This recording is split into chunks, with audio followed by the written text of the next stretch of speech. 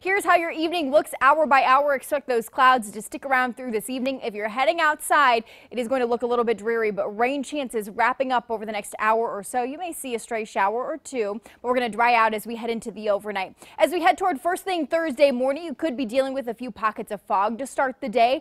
But it's going to be a nice day overall. We'll see partly sunny skies and temperatures climbing into the upper 70s and lower 80s. It's going to be a beautiful first day of summer. And as I mentioned, we're going to be losing our sticky air. Much more comfortable air will be in place. It's going to be a warm day, but a nice day to be outside. Clouds will quickly thicken back up as we head through Thursday evening and overnight. We've got widespread rain to talk about on the way for Friday. Friday is looking like a soggy day. Here's a peek ahead to the Friday morning commute. At this point, it's looking like a soggy morning commute. Rain will be likely through the day on Friday. Could be heavy at times, so enjoy some of that sunshine tomorrow.